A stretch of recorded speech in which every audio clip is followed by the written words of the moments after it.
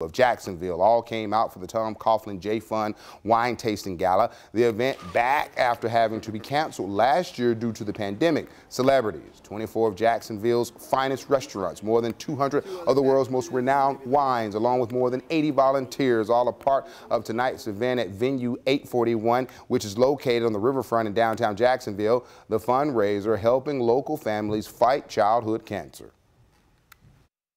What does it say about the heart, the soul, the spirit of the people here on our First Coast who contribute to this foundation? Well, what it does, Chris, is it says to me that people really put their arms around our purpose and understand what we do and are there to help those who are less fortunate.